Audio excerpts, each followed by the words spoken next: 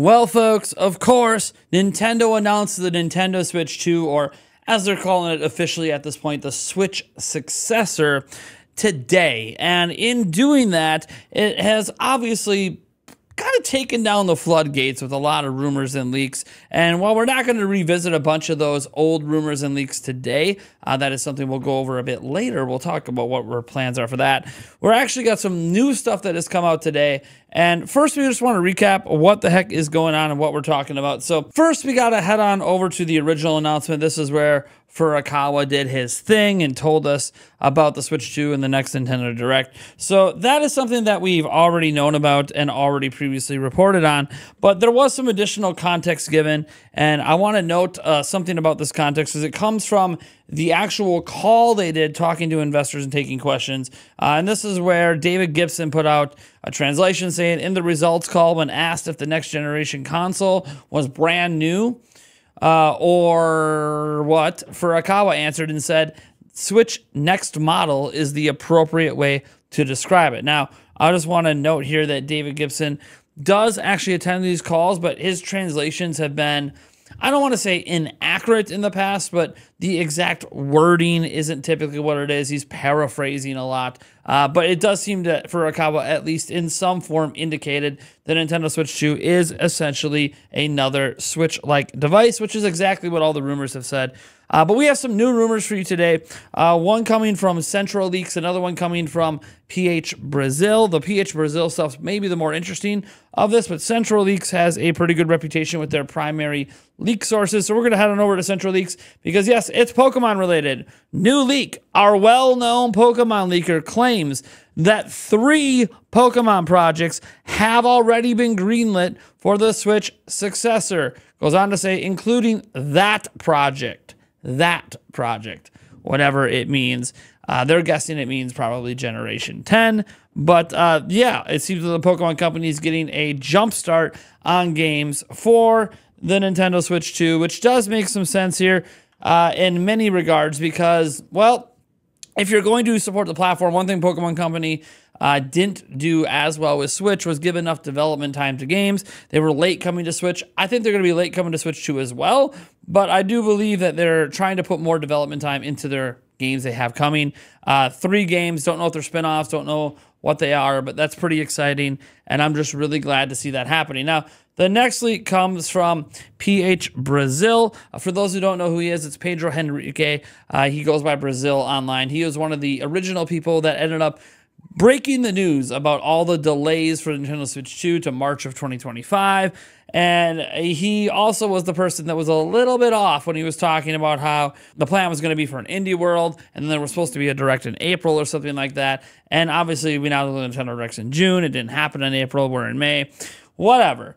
He was off on that stuff, but he has a lot of other outlets corroborating his report about the Nintendo Switch 2 March delay. So he decided that, you know what, I'm going to stop beating around the bush. Almost all of his reports are in Spanish and in Brazilian, and that is where he puts out a lot of his stuff. Well, this time around, is it Portuguese? Maybe it's Portuguese is the exact language. I can't remember. Either way, it's in a foreign language that's not English, and because of that, it doesn't always get translated quite well into English. He said, you know what, I'm going to put out a video in English going over everything I've actually been told up to date through today. And I find this video to be fascinating. You guys can check it out if you want. We'll link it down in the description. But I'm going to give you guys the summary bullet points I got out of it. So one thing is he talks about the June Direct and Nintendo's plans for games in the second half of this year. He knows about some of the games, but he's not going to give the names of them. He's just going to let them be surprises. But he does want to note that there's going to be even more remasters coming in that June Direct for later this year. Not really a surprise. I think a lot of us expected this anyways. But hey, that obviously just gets speculation rolling on what remasters is going to be, even though a lot of people were already speculating on that anyways.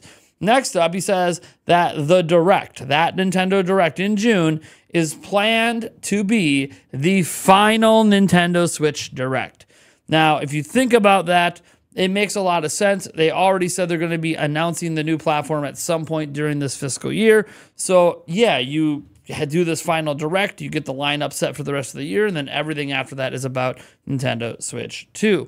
Then he says he has heard a few rumblings on possible partner direct later this year, but he doesn't seem as locked in, and that stuff could be all wrapped up in Switch 2 announcements and stuff. So not really 100% there on what's up with that. And then he does say that he's aware of multiple multi-platform third-party games that have reveal plans for Switch 2 later this year. So he's essentially indicating by saying that if all these developers have plans to reveal their games for Switch 2 in the second half of this year from summer onwards, that Nintendo clearly will be announcing the system at some point during this calendar year. Now, setting all of that aside, one of the biggest things people want to know about is that March timeframe. And he says, as far as he's aware, and he has checked with his sources quite recently, the Nintendo Switch 2 is still planned, even after this announcement by Nintendo, to release in March of 2025. And that date has not changed with these third-party developers. There's been no update to them. And that is very fascinating because obviously Nintendo didn't concretely put out there, we are releasing this platform by the end of this fiscal year. That is not what they said. But I've seen some people even cast doubt because Nintendo's profit margins are projected to be 20% lower than they were this last fiscal year. But here's the thing. One, Nintendo's fiscal years have been like the most profitable Nintendo's ever been over the last 4 years. So they're already insanely high. But setting that aside, I do want to remind people that a release in March wouldn't tangibly affect the profit margins. One, systems are usually the least profitable at launch, right? The systems are the most expensive to manufacture, and you're only going to sell, especially in the month of March, you might sell 2-3 million of it, which is a lot of units in a given month, but not a lot for a fiscal year, not a lot that would make a massive impact on overall margins for profits. And on top of that, they're not going to be that profitable in the first place. Plus, let's say 3D Mario does go on, or Mario Kart does go on to sell 20, 30, 40 million units at some point. That's not going to happen in the first month when there's only 2-3 million systems in existence. So we do have to remember that the profit margins are naturally going to be lower at launch anyways, especially if it's in March. There's not a lot of time. That also doesn't take into account that there is the possibility that once they announce this system, they could do things like price drop the Nintendo Switch this holiday, which would also make their profit margins on those systems lower. So there are other things that could impact the fact that the revenue could be 20% lower and the profit margins could be. Also, one thing you're not considering is last year, we literally had the Mario movie come out. Right now, there is no stated movie coming out from Nintendo this year either. So if there's no movie coming out during this fiscal year, that too is going to mean your profit margins are lower. So in the end, all of this seems pretty explainable by normal business means, and I don't think really has anything to do with whether or not a platform comes out this March. I know I want to believe it's coming out March, and these are just rumors that haven't been verified. The only thing we know for sure is Nintendo's announcing the system by the end of March, and that is really cool. We can argue they technically announced it today, but I think we all know what Nintendo means when they say announcement. It probably means showing the system, giving us the name of the system, features, you know, marketing the damn thing. So we'll have to wait and see. I know there are some people that don't think the system's going to be revealed. It's fine to be pessimistic, let alone release by March. But I tend to lean towards, well, if Nintendo's trying to talk about this bad boy now, they clearly want this thing out. They know it's going to affect their bottom line. They know some people will, not buy Switch because they're waiting. So I'm just saying that, hey, I think Nintendo knows what they're doing. And Furukawa is a mad lad, man.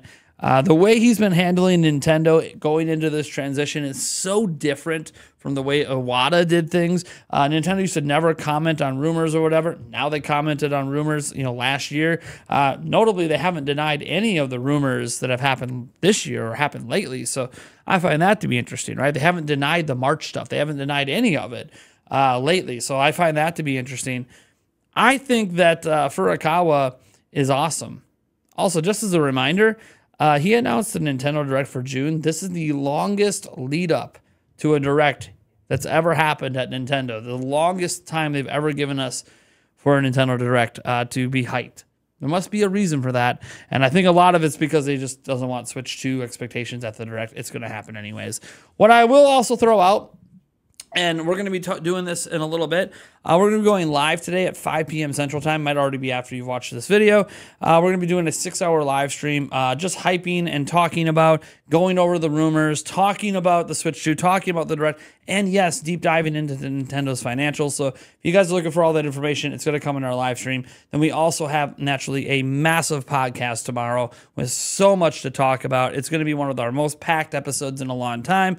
So I hope you guys are looking forward to that as well. Thank you so much for tuning in. I am Nathaniel Rebel Jantz from Nintendo Prime, and we'll catch you in the next video.